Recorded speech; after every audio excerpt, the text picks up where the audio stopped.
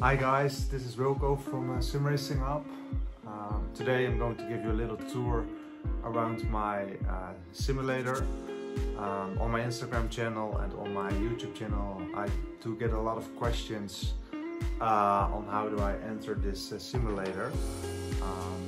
It's a very small and compact simulator, and especially with the roof and the integrated monitor mount, it's a very narrow cockpit, so entering is quite challenging sometimes. So today I'm going to show you how I do it.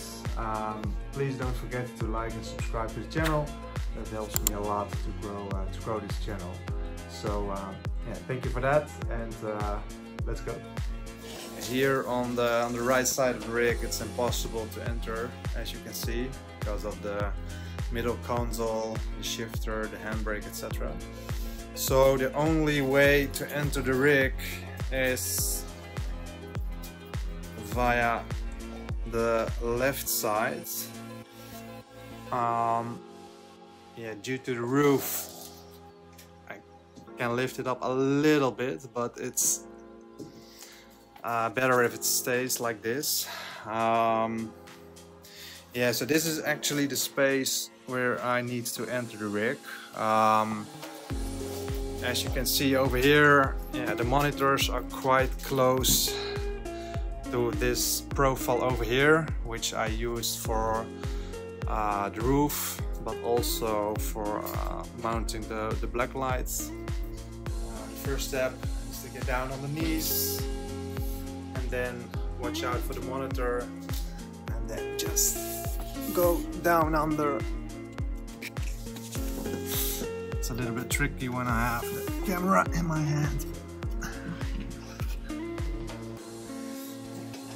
That's basically it. It seems a little bit difficult, but yeah, once you get used to it, it's pretty easy to enter this rig.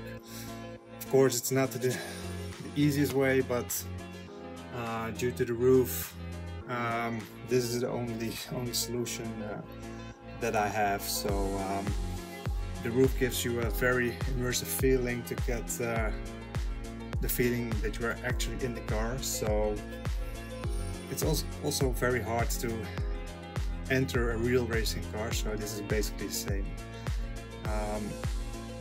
Yeah, when I want to get out of the rig, it's the same, by the same way. So let me show you. The first way is to remove the feet outside of the cockpit, then down on the knees.